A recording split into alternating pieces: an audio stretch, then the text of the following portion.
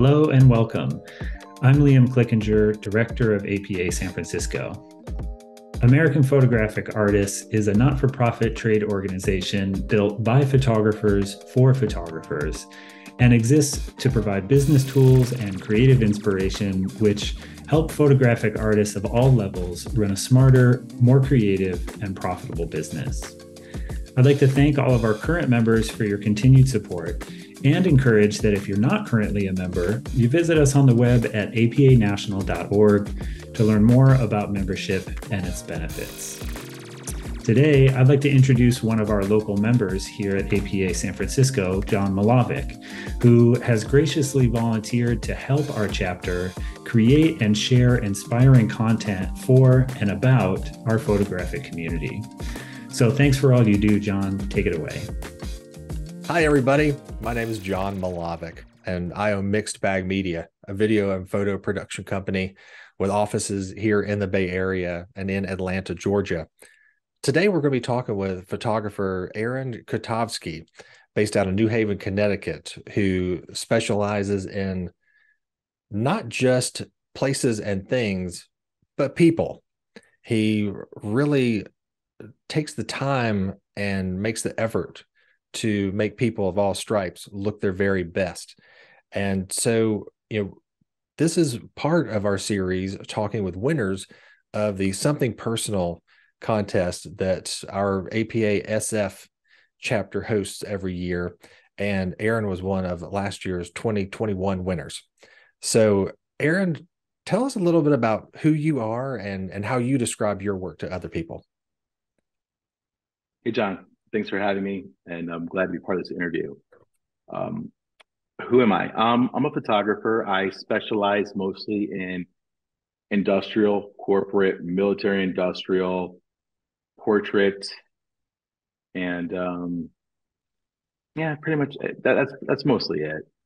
I mean, like every photographer, I do camera stuff for money, so that's if you have the budget, I'll shoot it for you. I don't care if it's baby food or what, but it's unlikely that somebody's gonna hire me for that. My approach is really to create compelling and dynamic, well-lit photography. The lighting is really, really important to me. A lot of this comes from kind of the way I came up and the way I grew up, and I come from a really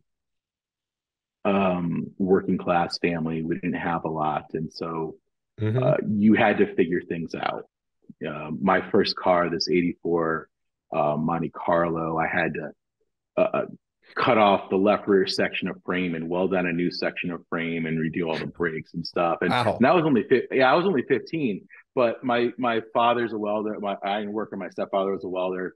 My father's, of course, a welder as well. But of course, I grew up, being, welding and doing metal fabrication and stuff. And that's just because we didn't have a lot of money, so we had to be resourceful and do stuff. So I kind of bring that into the work that I do, where it's like I can do it, and I could do it really well. Oftentimes, I'll talk to a client and we'll talk about artistry, and my approach is really more of a craftsman. I don't call myself an artist, because there's art in everything we do. I respect and value art, but anything can be art. So maybe I don't respect it as much as I think.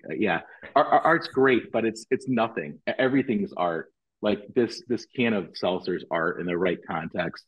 So I mean, who gives a shit? It's really about like what you can do and the repeatable results that you could bring. A lot of what I do is corporate photography, and it pays well, or I feel paid well.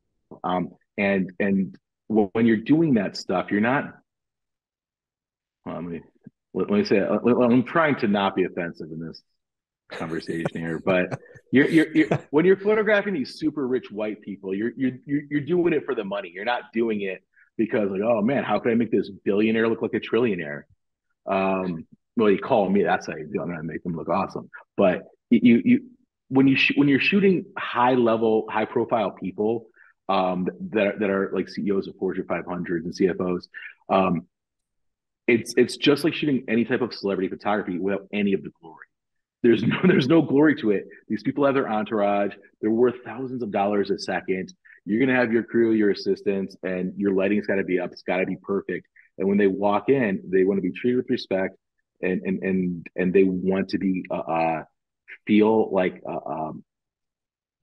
you're there for them. They want to feel comfortable, and a lot of these people need a lot of coaching because they don't want to be in front of the camera. They're not camera people. They're money Right. people, and they make money, so they don't, they're not working on their abs all day and stuff.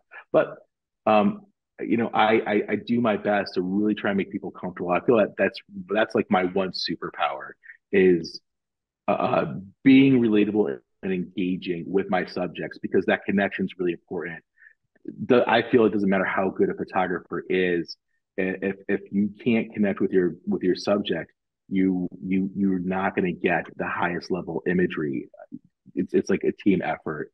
So yeah, that's kind of like what I do is I craft light and I approach assignments as a craft and I try and make these shoots fun and relatable. Even though most of my images are kind of like dark and brooding and with like this kind of like gravitas and stoicism. All the outtakes, we're all laughing and going nuts. Well, I mean, one of the things that I love about your website, and we're going to go there in a few minutes to look through some of your image, including last year's winner, is that, I've described it to other people. I've described a lot of your images as having muted intensity, but No, thank not you. I love that. like it. Oh, yeah, sure. And it's like, but not in a harsh way. It's like people who are focused, who seem very authentic, who I love how you have people working with the camera. Like a lot of action is taking place to the lens, not just passively sitting back, looking off to the side, which I love those kind of looks personally.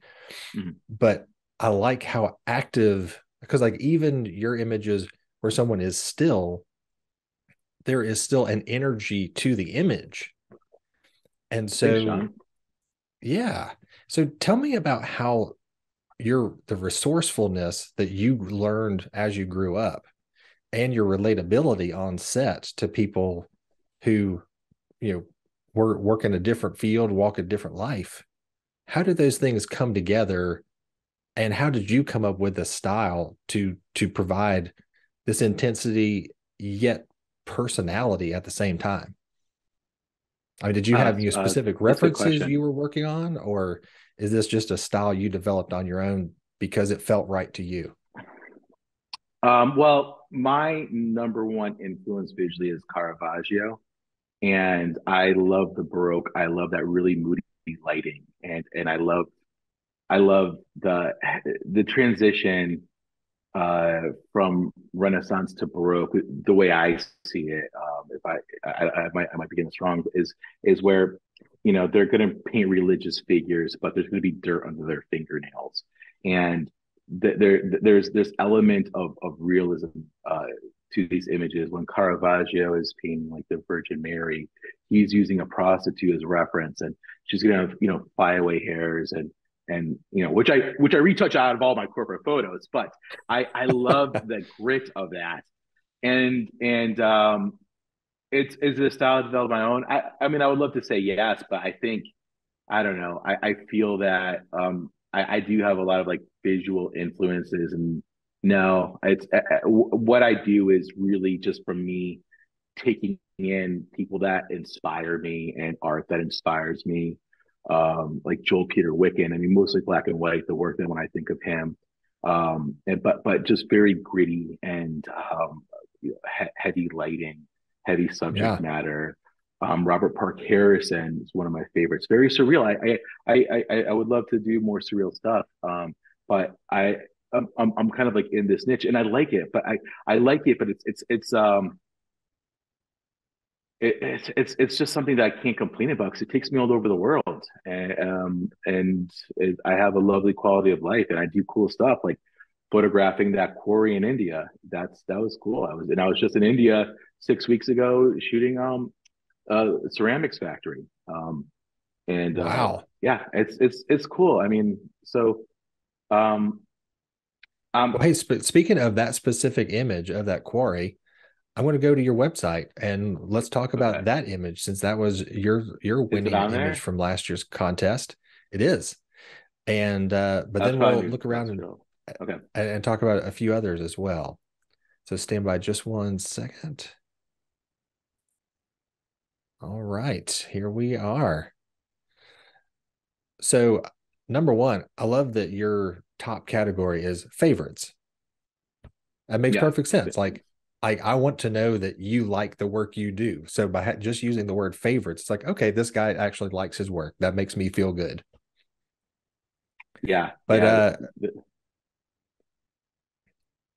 I mean, just in this category, there's a lot of the the intensity we talked about. But here is your winning image from last year. Tell us about this. What is this place? I mean, I was looking at it earlier and realized how little the dump truck is down at the bottom. And I know how big Yeah. these cranes are and they look tiny. What is this place and how did you end up there? I was pho- photographing a stone quarry and granite stone marble production, getting travel location images for a company called Arc Authority a couple of years ago, and they sent me back again this year. And because like the CEO, she travels all over the world to get really cool stuff, and uh, their company does finishes like countertops and stone related stuff for large new construction. And I had the opportunity to go and shoot some of these places, and this quarry in Wow. particular in think Daipur, India. We went there and shooting uh, kind of in the lower left. That's where you drive into the quarry, and it was just amazing. And when you approach it, you're kind of in this like the sandbox, and then there's these really cool geometric shapes that are cut into it.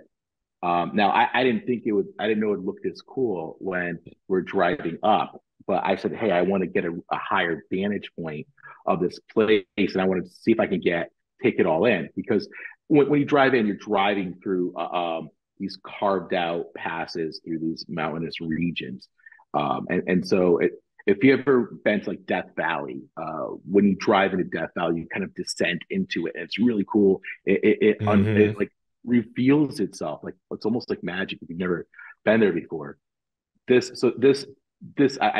didn't know that it was going to look this amazing, but I wanted to get that wider shot, and I said, you know, I made him drive me to the top of this mountain, and we didn't hike up, but we took this kind of like long serpentine route, and we only hiked maybe like a few hundred yards. Now it was Mm-hmm. 170 degrees out, so it felt like miles. Like a few hundred yards, just it felt like a ton. But um, the interesting thing is that this image is just fascinating when you zoom in. It's on the internet, so it's got the interwebs resolution, but in print, it's fascinating because there's no people in there. There's just nothing going on because the local magistrate didn't get a big enough bribe, so he shut the whole place down. India is so Wow. corrupt. Yeah, I don't know if I'm gonna get any backlash for it. One of the most corrupt places on the planet, super corrupt.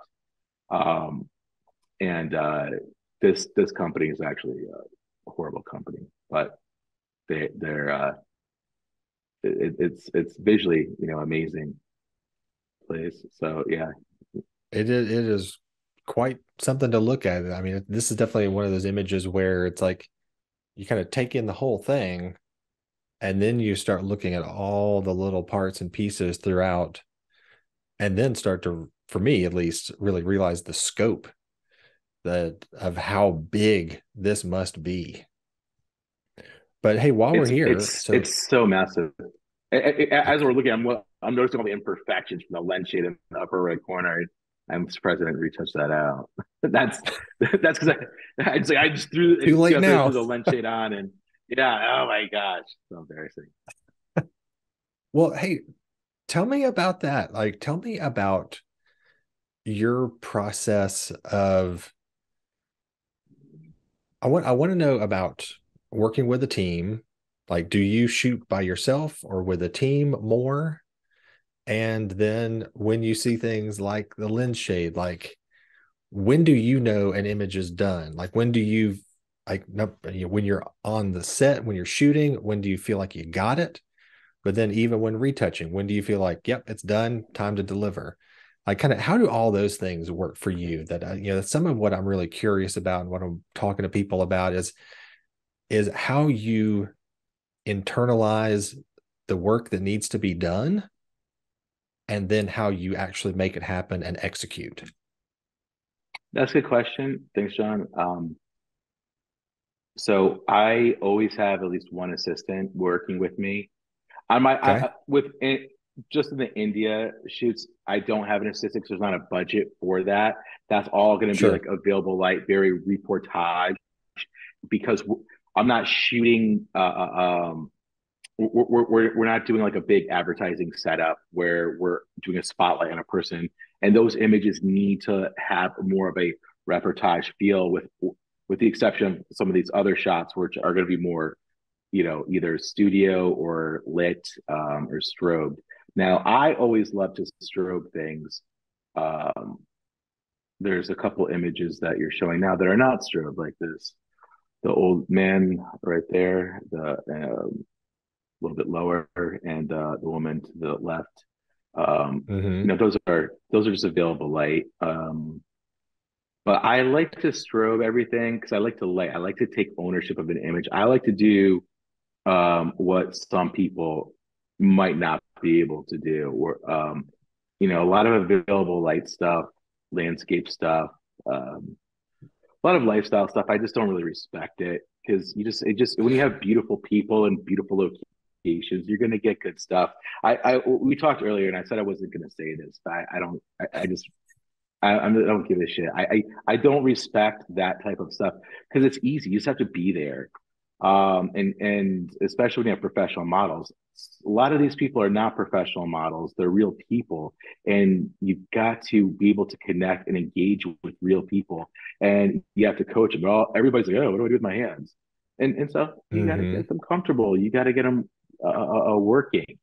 Now, oddly, a lot of the stuff that is being asked me is to do less produced stuff because right now like the advertising and visual media ethos is really on less stroby lit images, so I'm trying to adapt to that. Mm-hmm. When people are like, oh, I was talking with somebody and they're like, oh yeah, I love the way this photographer uses available light. And I'm like, the fucking sun? Did they reposition it? No, they put a bounce card. It's like I have a whole like portfolio of that stuff. I have a ton of happy stuff because again, I'm a photographer. I work for money, and I don't show it because I like to do moody, stoic images. And but that stuff is anyone can do it. No offense to Well, you guys that do that stuff. well, of the many things that you and I have connected on already, I also have always been a lighting person. Sure, I'll shoot natural light if I have to, if I need to, if there's a specific reason why that's the Mm, best. But on the whole, I am always also like if I can have a light, if I can physically carry one with me and have one, I'm of the opinion that it's yeah, always better to have some light. Just because, I and think like you so. said, it's like, it adds something extra because I mean for me, and I think in many of your images, the goal is to not necessarily look lit, but to evoke a feeling, whether it looks lit or not, just to evoke a feels, like to make it. I think a lot of people don't Well, realize that when you're sitting in, when you have somebody sitting in a chair for a portrait, that just to your eye, that looks way different than what the camera is going to capture. Absolutely. And so again, I like to craft. I like to build it. I like to say I did that. Now, Mm-hmm. I do want to evoke a feeling, but everything has to be purpose built. It's what kind of feeling am I trying to evoke? So when you're looking Mm-hmm. at like some of these athletes, I want you to see professionalism. I want you to see commitment, dedication. Yeah. I want you. I don't want you to. I don't want you to look at an image, of one of these, female basketball players and be like, oh, she's sexy. It's like they might be sexy, but that's not what it's about. Right. They're athletes and they're performers. So I am evoking very specific images, and if I don't get that right, then I failed, and that's on me. And that's I tell my clients, like, look, I guarantee you're gonna love these images, and I guarantee my shoots. I know I'm gonna kill it every time, and I'm just like unstoppable. So how do I approach a shoot?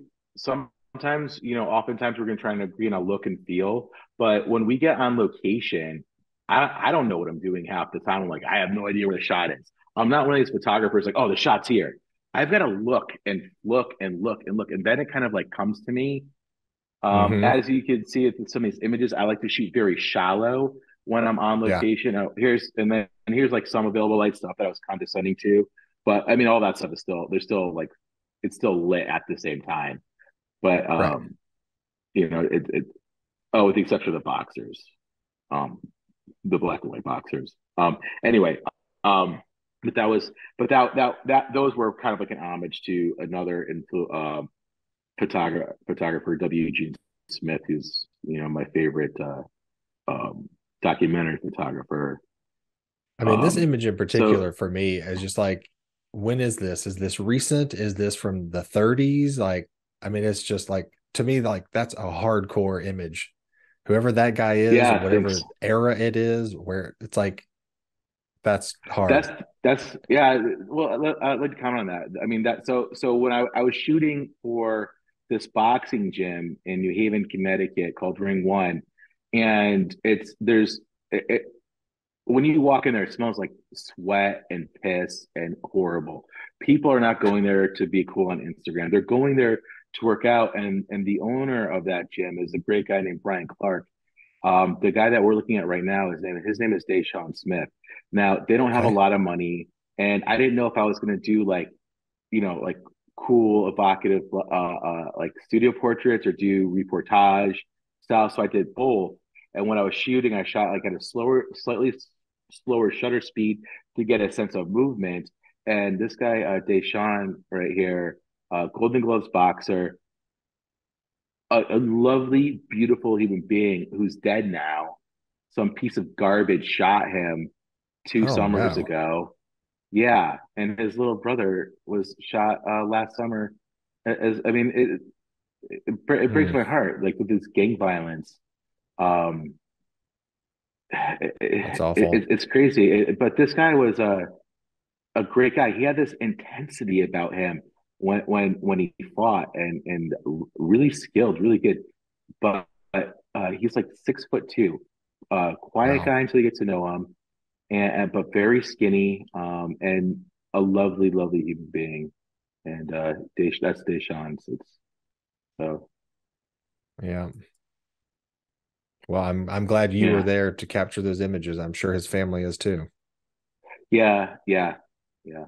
Um, Well, hey, yeah, let's talk a little bit about some of your work that has been in print.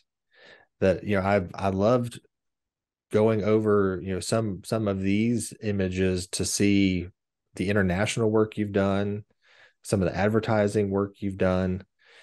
Now, kind of back to that idea of figuring out the shot, kind of once you're there, tell me your process for some of these images, especially in advertising, where you have to account for text that'll be in the frame, or a specific frame because it's going to be on the page of a magazine. How much of that stuff do you yeah. know when you get a project, Like, is that shared with you? Is that part of the pre-production conversations? Or is that partially and sometimes happen on site where you're like, you know what, if you get this frame right here, it will totally make the cut and be in the magazine? Yeah, that's a good question, John. So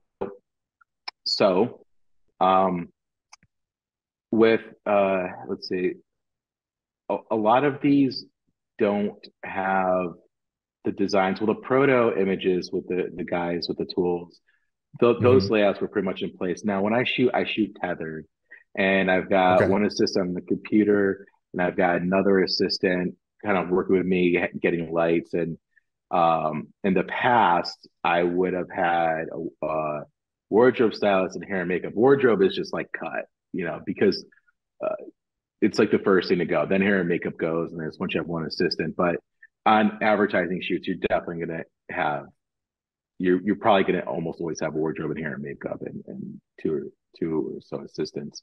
Um, Right. let's see. So this one helicopter shot in particular, the guy on the left, we shot that in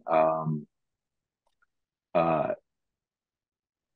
either like I think it was an airport hangar in Florida, and then at like midnight. No, it was a helicopter convention because of course he just released this helicopter, and they only had two Uh, done in the world. So we had to shoot that, and then I had to fly over the Gulf of Mexico, hanging out of a helicopter, photographing um, oil rigs because that's one of the main uses for this helicopter is like in the oil and gas industry, and composite that in okay. there. And you've got to be consistent. So on the sunglasses, you've got to get sky or something. And then so we're going to shoot plates, and I think we definitely had the layouts by the time it came to the retouching compositing portion um, of that for Lockheed Martin. We knew that those were going to be mostly no, we did not know. Those just yeah, that was after. So sometimes sometimes you don't. I try and leave room for copy and text Hmm. wherever when we do shoots, and oftentimes clients have an idea of, hey, listen, we're going to probably run the ad so it looks like this, and the client will present. My client, the ad agency, will present to their client.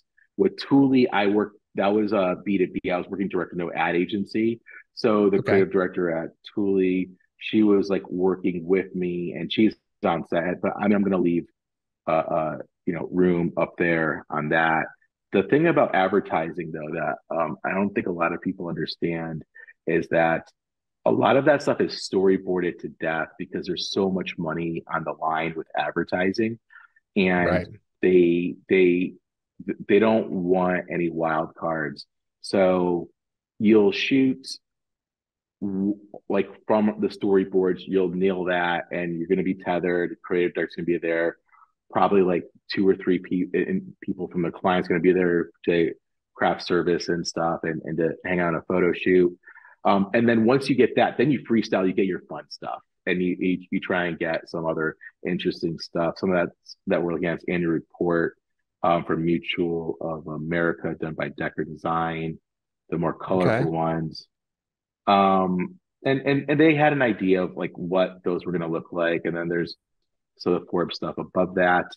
um the editorial stuff for Forbes, um I, I've done a decent amount, and it's always terrifying because I never know what these locations are going to be. I don't know what this subject's going to be like, and Now I I'm don't I I'm guessing. Am I guessing correctly that Forbes shoots are ones where your subject has like 5 minutes and they're like, okay, man, you better be ready. yeah, yeah, but they always give me more.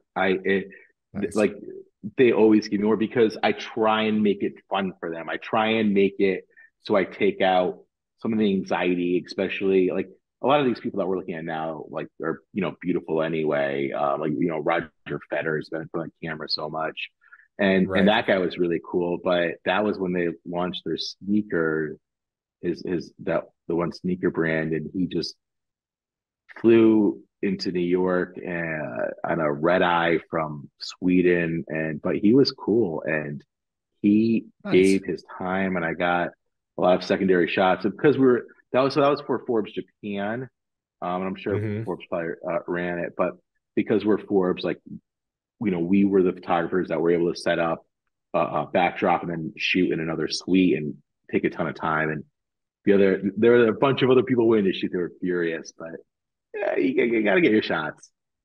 You got your shots. Exactly. But yeah, yeah, That was one that I learned in the trenches a long time ago, that when there are other shooters there, whether photo or video, nobody else is looking out for you. So you better look out for yourself yeah. and get the shot you need.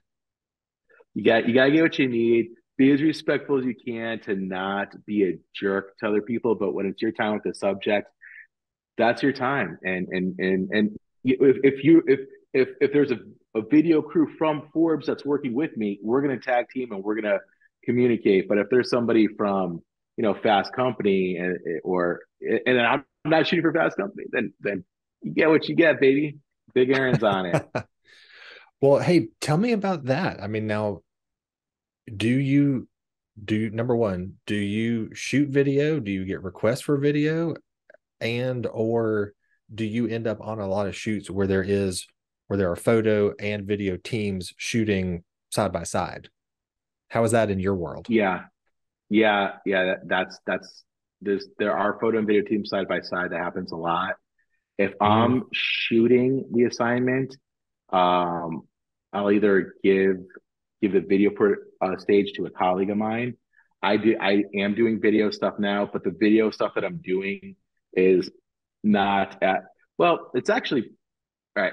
The problem is like I want to do my own editing, and I gotta let that go. That's the problem because I do all my own retouching and then when I'm shooting on set with still photo, I'm tethered in. I've got my treatments on, my art sauce is coming in, and that helps people say, "Hey, look, I had 15 minutes for the shoot, but these look awesome. We'll go another 15 minutes," and it turns into 45 minutes, and or who knows? I mean, Right. if the handler's like, "Look, he's got a hard out in like 3 seconds," yeah, it's a hard out. I don't want to be disrespectful, but because I have so much ownership of the lighting. I like to do my own lighting uh, um, uh, uh, sketches and stuff instead of having my assistants do it. My assistants, I don't leave lighting up. They're there to help, but I'm not going to let them do like the lighting schematics because they're not paid for that. They're Right. it's my shoot, and when I was an assistant, I always resented when photographers wanted me to do their lighting. And the assistants are a really important component of your shoot. They're the foundation, so you have to treat your team really well with a lot of respect. And if they want to light, then they'll run it by me. But my thing is like I'm doing all this. I'm lighting, I'm shooting, and then I'm doing the post production. So um, you know, I'm I got to probably let go of some of that, which I do sometimes on when I'm really busy, like right now. But yeah, that's been slowing my video portfolio down a little bit. Is the desire to just have a you know control over that. I hear you, man. Creative control. It's like you feel like you got to touch everything. Yeah, I know how it goes. yeah, I feel it too. But yeah. So but you got a team though, right? so I for me in mixed bag media, I have one other employee, but then we use a lot of freelancers. So I hire Yeah, people here in the Bay Area in California where I am, but also back in Atlanta where my colleague Jim Threlkeld, he works, and a lot of our projects take place there as well. So we've got big crew lists in both locations who, depending on the project, we do a lot of shoots with three crew people where it's a producer, shooter, and then kind of we tends to be a grip, lighting, audio third. hmm hmm And but then we also just did a shoot recently with 8 crew people. So kind of depending on yeah, what's needed and what the budget is and what the client actually wants versus what they may say they want, then we're able right. to kind of build the crew accordingly and go from there. Right. Yeah. Yeah. You scale, that's why I tell my clients, like, hey, whatever you need, we'll just scale it. The production is going to scale according to the budget, and we could Yeah. be fast and light, but we're not going to have maybe some of the more polished imagery if we're not going to light it if with a smaller crew. But yeah, that's part of the business. It's to be a scalable. Yeah, I do the same thing. I've got my freelancers that I work with and stuff, and Hmm. people that travel with me. Yeah, Well, hey, before we wrap up for the day, another one of the things that I'm excited to talk with people about is APA in general. I mean, the fact that you are one of the winners of a contest from the APA San Francisco chapter, yet you're in New York. yeah.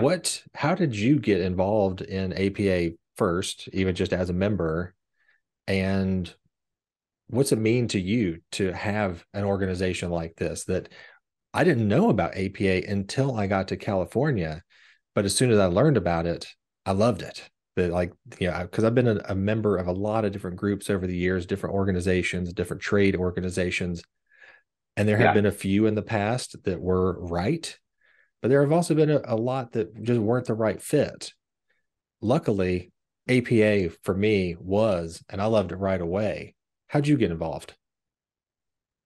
How did I get involved? I got involved because I canceled my ASMP membership, which I mean I still have. I renewed it, but um, and I was looking to join a different organization, and then I stumbled into APA because a colleague of mine, Jon Milavec, recommended that, and he's great. He's been all over, does similar stuff. So I'm like, all right, John, if you recommend, I'm gonna give it a shot. And I've really enjoyed it in Manhattan.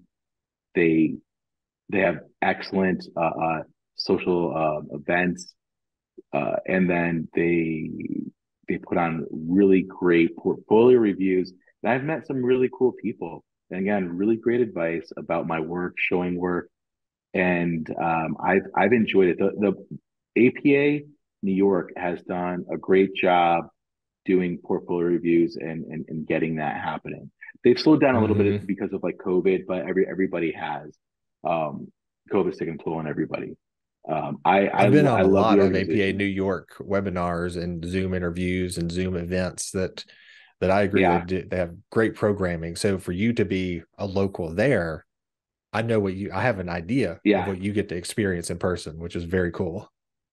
it's cool. There's good people in it, high caliber photographers, and I found out about the APA um, San Francisco event. Let's see how did I find out about that? That was all right. It was I think it was because there was a national contest that I was entering. Um, and Was it Dawn? Who was the director at the time last year? I do not Uh, recall, the chairman? Uh, oh no, she's so cool. Um,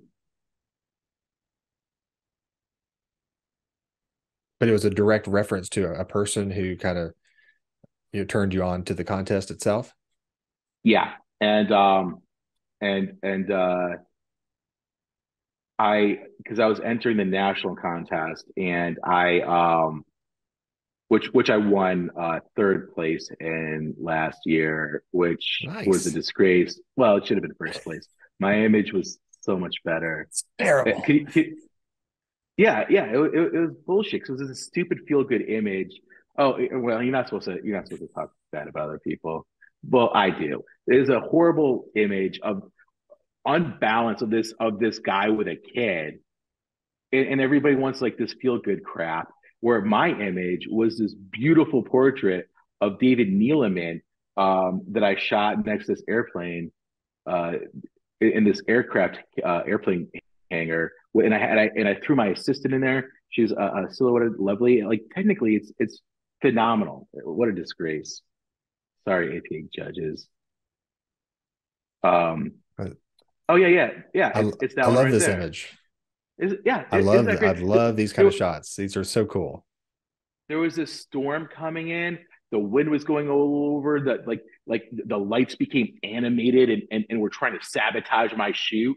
And then you've got this bazillionaire standing right there, and I'm like, "Hey, bro, you look awesome. Let's get after it." Nicole, get in there, wrangle that light. We're gonna do this, guys. Come Uh-huh. on, it's Monday. We're not messing around. Boom, we were nailing it. Guy was taking direction perfectly, and we got a lovely image. Third Nice. place. What a disgrace. What a disgrace. Yeah, I mean, look, hey, John, I don't sugarcoat stuff. I'm authentically me, and yeah, I'm not for everybody, but my clients love me. They know I'm pretty much the best photographer ever because they look at this stuff. I'm killing it. You I know, mean, hey, I was going to say that I knew that I was going to enjoy talking with you and talking about your images when I read that you were the best photographer ever on, pretty the much, about pretty section of much, your website. pretty much the best. Pretty much the Pretty best. much.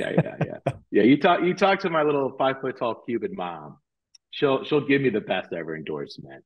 She wouldn't lie to you. Think my mom's gonna lie to you? Not today. Not she won't lie Hey, about on APA. our next Zoom interview, part 2 with Big Aaron, we'll have your mom on. Oh my God. Yeah, well, I'll bring my mom on. She's hilarious. She's hilarious. She'll Wait, look at images that aren't even in focus. This is the best image. Yeah. Wonderful. She's gonna love well, it. Aaron, Yeah. we need to wrap up for today, but thank you so much for being with us. I've had a blast talking with you and getting to know you and your work a little better. And Thanks, Sean. you know, and thanks for participating in the Something Personal contest for from across the country for your chapter to our local chapter here in San Francisco. And so for all the viewers out there, you guys keep your eyes peeled. We're going to have more of these videos, more interviews coming soon. But also make sure to sign up for our newsletter to learn about what's going on here in the Bay Area, and especially keep an eye on our Instagram feed. We have a lot of featured local artists whose images you'll see there, as well as information about events too. So until next time, I'm Jon Milavec for APA SF. We'll see you soon. Thanks, guys.